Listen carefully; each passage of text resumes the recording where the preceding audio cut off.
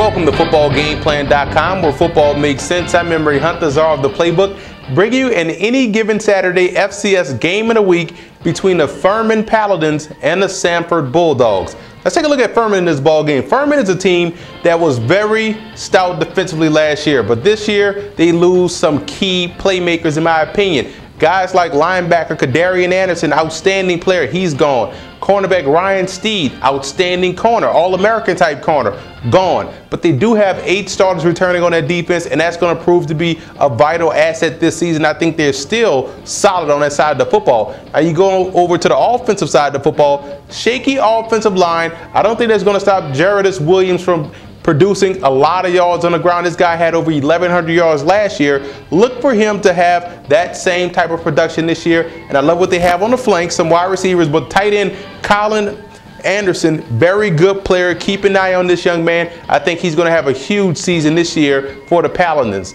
Now you look at Samford in this ball game.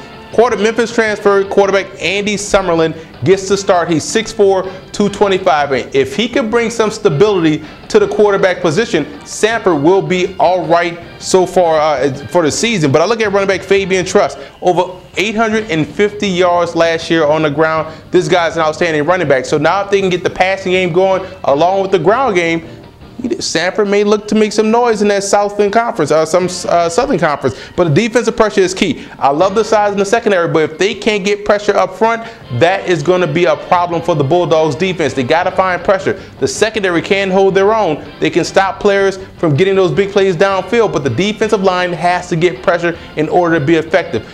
Big game right here, week 1. Rarely do you see conference matchups in the week 1 slate, but I like Furman in this ball game. I think the Paladins still have a very stout defense, although a shaky offensive line. The ground game is solid receivers on the flanks. They're able to pass the football, not like Samford. So I think the Paladins win a very tough contested ball game in week 1.